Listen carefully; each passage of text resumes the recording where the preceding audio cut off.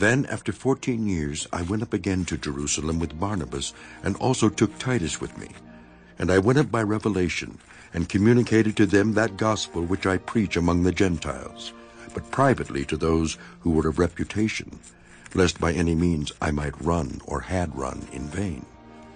Yet not even Titus, who was with me, being a Greek, was compelled to be circumcised.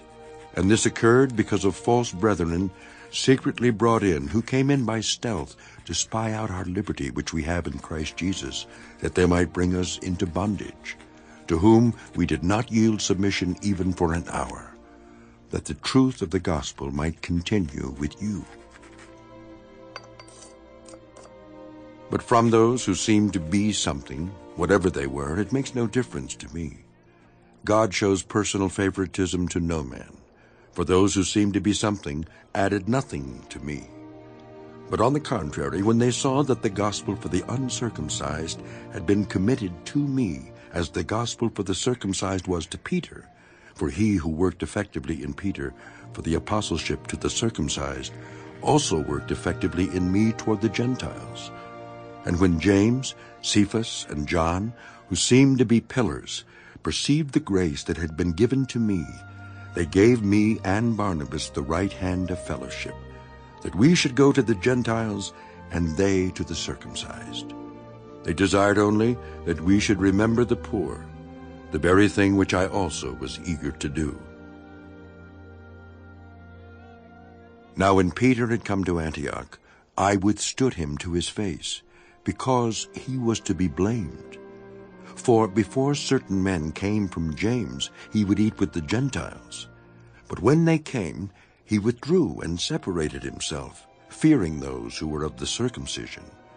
And the rest of the Jews also played the hypocrite with him, so that even Barnabas was carried away with their hypocrisy.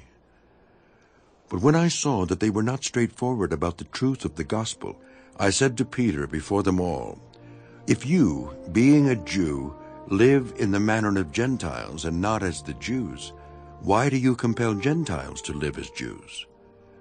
We who are Jews by nature and not sinners of the Gentiles, knowing that a man is not justified by the works of the law, but by faith in Jesus Christ, even we have believed in Christ Jesus, that we might be justified by faith in Christ, and not by the works of the law.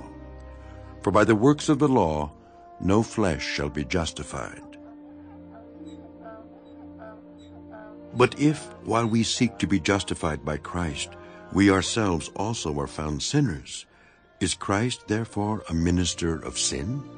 Certainly not. For if I build again those things which I destroyed, I make myself a transgressor. For I, through the law, died to the law that I might live to God. I have been crucified with Christ. It is no longer I who live, but Christ lives in me. And the life which I now live in the flesh, I live by faith in the Son of God, who loved me and gave himself for me. I do not set aside the grace of God, for if righteousness comes through the law, then Christ died in vain.